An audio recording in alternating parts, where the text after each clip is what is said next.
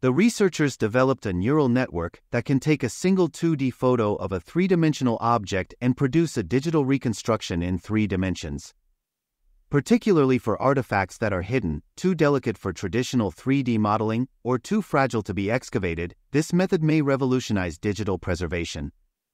In a sense, scientists created a 21st-century stereoscope. Last month, at the 32nd edition of the ACM Multimedia Conference, the team presented their proof of concept. A research team at Ritsumeikan University led by Professor Satoshi Tanaka along with Dr. Jiao Pan, from the University of Science and Technology Beijing, used a 134-year-old photograph from the Borobudur Temple in Indonesia to demonstrate the incredible work this neural network can perform. The largest Buddhist temple in the world, Borobudur is covered in 2,672 relief panels. Built in the 9th century CE, it was eventually abandoned, only to be discovered centuries later by Dutch archaeologists. The relief, found on the ground level of the famed Borobudur Temple, a UNESCO World Heritage Site, depicts a group of people in traditional attire set against a backdrop of trees and ancient architecture. It was only known by a black and white photo that was taken in the 19th century while the relief was exposed during reconstruction work. It was then covered over by reinforcement walls. The recent team's neural network managed to reconstruct one of those now hidden reliefs using an old black and white photo from 134 years ago.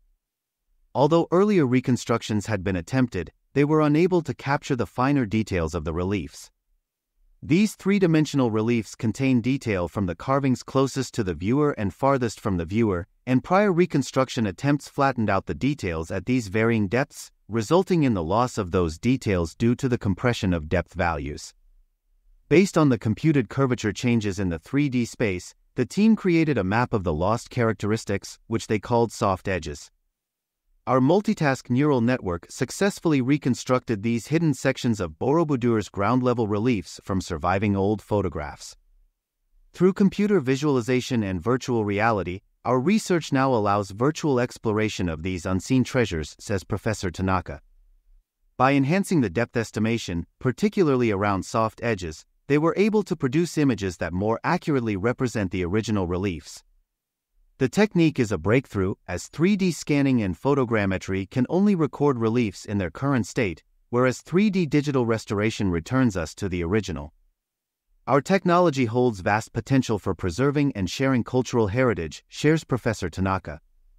It opens new opportunities not only for archaeologists but also for immersive virtual experiences through VR and metaverse technologies, preserving global heritage for future generations.